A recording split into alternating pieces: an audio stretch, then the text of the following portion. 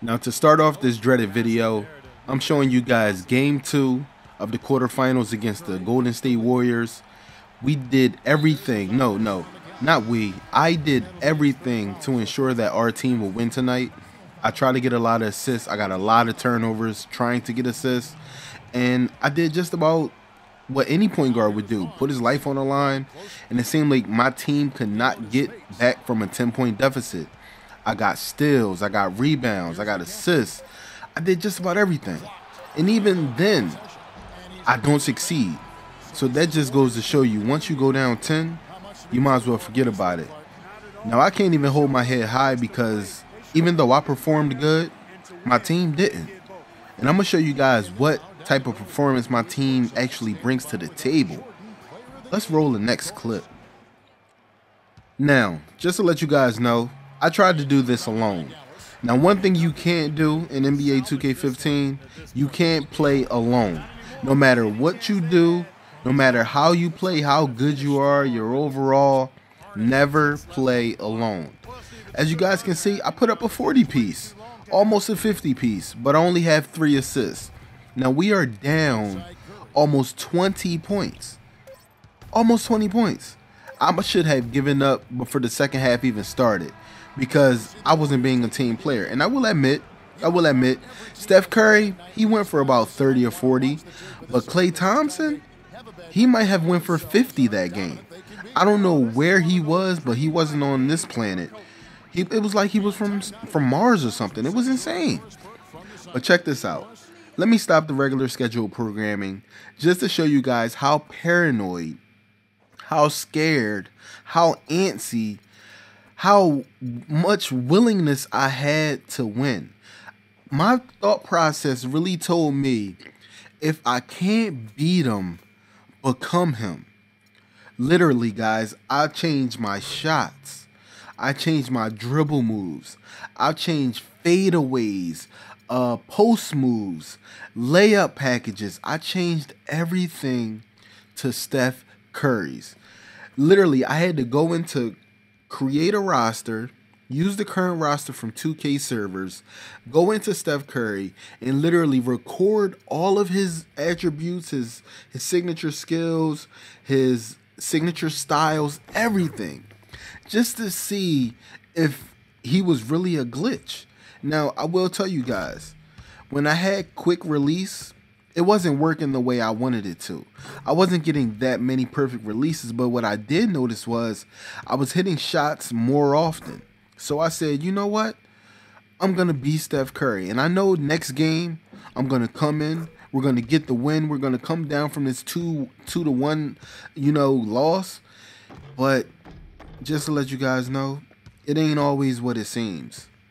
No matter how hot I am, no matter what my hot zones are, there's always something that can go wrong. Now, the only person that I can worry about on the court is Steph Curry. But what about Clay? What about David Lee? What about Bogut? What about Iguodala? Man, there's just so many people on this team. I don't know what I'm going to do. We're down 2-1. I'm testing out my jump shot. But I know you guys want to get back into the regular schedule program. So what I'm going to do is I'm going to give you guys some more gameplay, because I know you want to see me get my ass bust. I know it. Everybody knows it. But let's hop back into it, y'all. Now, in this game, it's game 4. I trusted in my teammates all game long. And guess what? They didn't help me out here, guys. I promise you, I did everything in my power. I have 6 turnovers. Monte Ellis went 4 for 12. 0 for 3 from the three-point line. No matter how many times I gave him the ball wide open, he did not capitalize. No matter how many times I gave it to him on a fast break and all he had to do was lay it up or dunk it, he couldn't capitalize. Now, it doesn't matter how many intentional fouls, how many points we score here, we're not going to come out with the W. It's only 19.6 seconds left.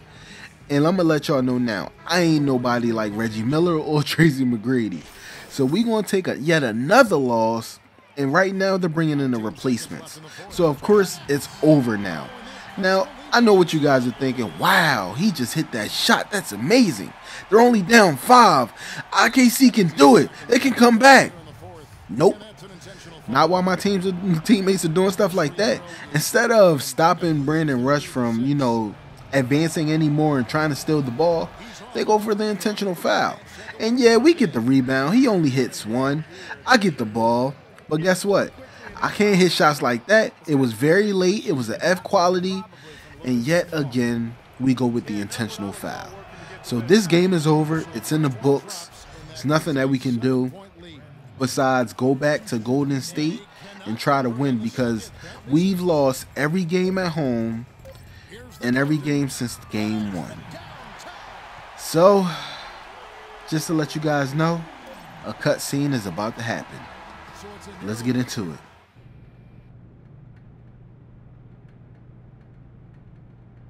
Yes, sir. Any explanation for missing shoot-around this morning? I had a previous engagement. I got 3 letters for you. J-O-B. Basketball is your job now, not a hobby. And I don't care if your grandma was run over by a bus, the apocalypse is upon us, or downtown gets hit by a flood. You need to be here when we have scheduled team activities, period, end of story. I'm gonna have to dock you some minutes for this. You gotta understand there are consequences for your actions. This getting through to you? Little does he know.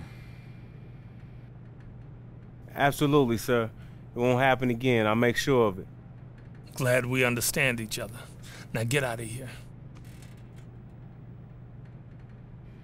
All right, ladies. Game 5, the elimination game. Man, I tried everything this game. I put it all on the line here. No matter how many clips you see, no matter how much bull crap you see, I tried everything to win this game. We were leading, we were down, we were in the seesaw. I did just about everything. But guess what? Everything crumbles when your teammates can't hit shots. So I've been sweeping it under the rug. Oh, you know what? Using the word sweep is so funny, because I feel like the 2000 and 2001 76ers, we literally got swept after winning game 1. Now, I've been sweeping it under the rug for a while now, and I feel like I'm just not made for Dallas. I feel like Dallas just may not be the place for me.